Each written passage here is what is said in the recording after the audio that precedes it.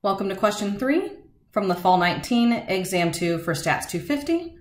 Question 3 deals with gathering a random sample of younger Americans, Group 1, and another random sample of older Americans, Group 2. We are told in the setup that there are more younger Americans as compared to the older Americans within each sample, but both sample sizes were sufficiently large. Each sampled individual was asked, will you or your family be having your Thanksgiving meal at a traditional dinner time, yes or no? And we would like to evaluate if there is a significant difference in these rates, depending upon what population you're from. And the following results were obtained. So they gave us the sample proportion for Group 1, 0.4516. They gave us the sample proportion for Group 2, 0.6042. They gave us the standard error as well as the test statistic. And so we're going to go through and answer each of these questions, starting with question A.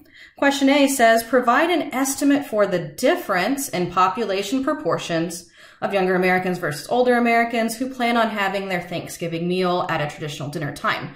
They want the notation and the value. So we read and we see that they want the difference in the population proportion. So that might look something like this.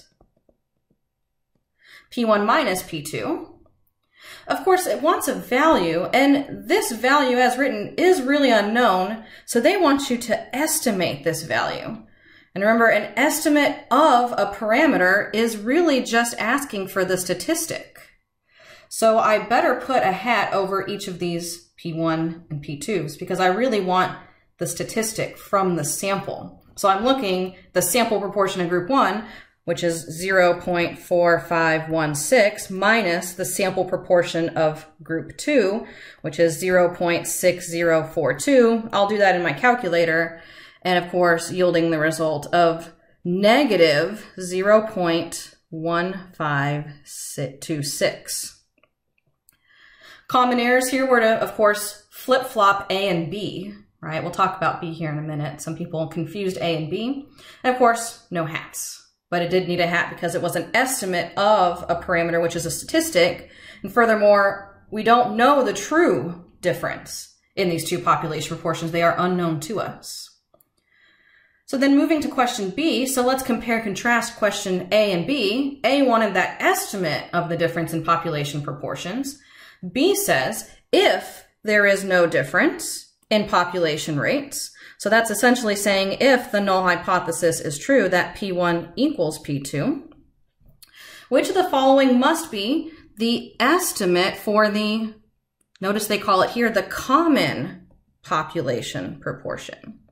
So they are looking, and most of us were able to figure this out, they are looking for this idea of that common p hat, which does have a formula on the card, but we didn't know the sample size, so I wasn't actually able to kind of compute it in my calculator. So instead I need to try and eliminate some choices from the setup here. So let's change colors and try and eliminate some choices. So of course, this estimate has to be, well, in between the two sample proportions. So that makes 0.4215 not a valid answer, don't even look at it. That makes 0.6275 again, not even a valid answer, don't look at it. It can't be any of those. It has to be in between. So then we have three choices and we're asked to pick which one. This 0.5217 is the midpoint of the interval from 0.4516 to 0.6042, which was the most often selected answer. That would be true if N1 equals N2. The sample sizes are precisely the same from sample 1 and sample 2. Was that the case in our setup here? It was not. Our setup here actually said that there was more sampled from Group 1 than Group 2. So that tells me we have to actually weight more towards the sample value of 0.4516 as opposed to the 0.6042. So I'll lay out all of these choices here for finding common p hat. If N1 equals N2, yes, you should pick the midpoint, the average, if you will, of the two, 0.5279. If the sample size of Group 1 is larger than Group 2, you should weight it closer to 0.4516. And then in this third example, if the sample of group 2 was larger. You should weight it closer to that value. So that would be kind of how I would achieve the correct answer here, just kind of evaluating which one of these scenarios do I in fact have in my setup. So the answer for part B is 0.5182 because of that sample size difference, N1 being larger. Then they gave you for part C the test statistic. They said that the test statistic was written above as negative 1.59. Okay, negative 1.59. So I do know that. And I am testing for if there is a significant difference, so I can already think about the alternative hypothesis. P1 does not equal P2. This is going to yield a two-sided, a two-tailed test. So we want a complete sketch. So this is a difference in two population proportions, and we can easily see from the formula card, and I even wrote it over here, Z. It is a Z-test statistic. And Z-test statistics live on the standard normal distribution with a mean of 0 and a standard deviation of 1. So there's my mean of 0. The x-axis label should represent that this is a Z value, a Z-test statistic, something about Z. And then I will label negative 1.59, which you can see this is negative 1. So it's probably going to go about here-ish. I'm not going to measure, but that makes sense. Negative 1.59. Don't forget that we actually have to go and shade both tails, so I've got to go find positive 1.59, and I've got to shade its corresponding tail. So that's another place where I can see some common errors forgetting to do a two-tailed test. It did just want a significant difference. We didn't have a one-sided greater than, less than, more than, any sort of scenario there.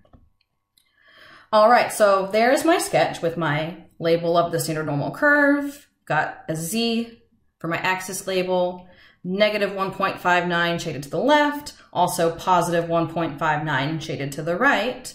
My final step is to find the p-value, so I am going to use the z-table.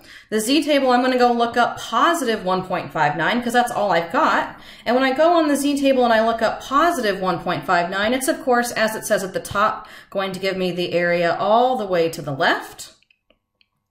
And that area is 0.9441. Of course, that's not what I want here, so I've got to do a couple of things. If I do 1 minus 0.9441, I will find this tail here.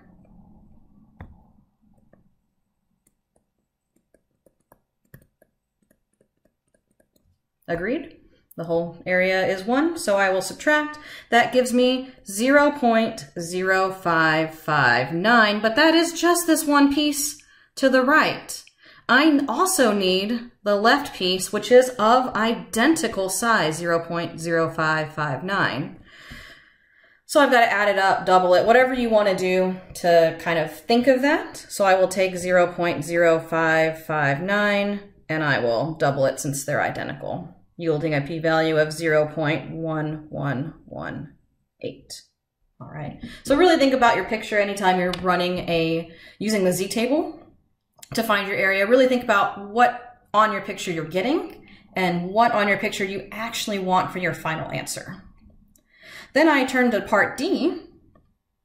Part D says, the researchers would also like to include a 99% margin of error.